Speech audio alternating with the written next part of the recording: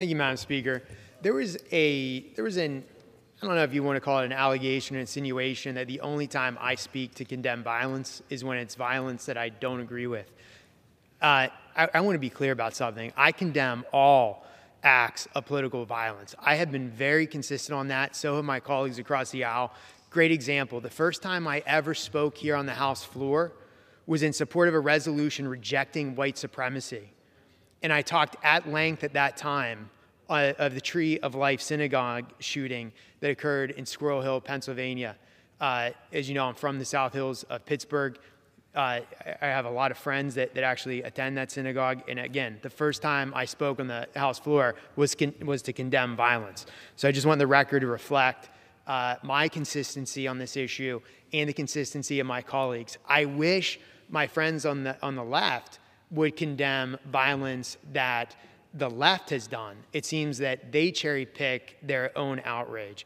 But let's just get back to economics. Again, there was this notion floated that inflation is not as bad here as it is internationally, and this is a global problem. Again, it's a global problem because we're the world's largest GDP. We're exporting inflation.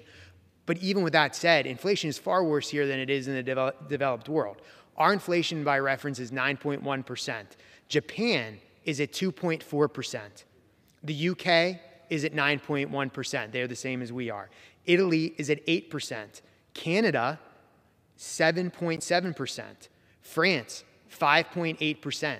Again, all those countries I listed, those nations of the developed world, have inflation that's lower than where we are, with the exception of the UK, which is the same.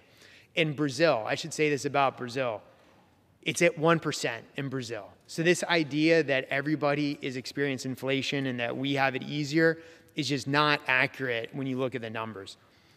Now, I gave a list of what I would cut from the budget. It wasn't an exhaustive list, and neither is this, but I just want to give a few more examples. $75 million is allocated for public housing, energy efficiency, and climate resilience upgrades. That could be cut. There's $75 million right there. Funding for the FDA. And let's not forget, the FDA was the agency that failed to prevent the infant formula crisis. The Democrats are awarding the FDA with a 10% increase. That can be cut. And what's so insulting about the 10% increase to the FDA is at the same time, Democrats want to increase the funding in the FDA, again, the agency that led to the baby formula shortage. You have farmers and ranchers that are struggling to make ends meet and to actually harvest food because of the rising fuel cost and fertilizer cost, and there's no increase to them. And I think one of the most outrageous items that can be cut is the $90 million that's going to Presidio Park, a park that is in an incredibly affluent area of San Francisco, arguably one of the wealthiest areas in the entire United States. Yet that park is getting $90 million when those around that park can fund it. And again, what's so insulting about this is we're not even giving allocations to places like Yellowstone and Yosemite that are actually national parks. So that's just some of the areas I would cut. But with that, I reserve.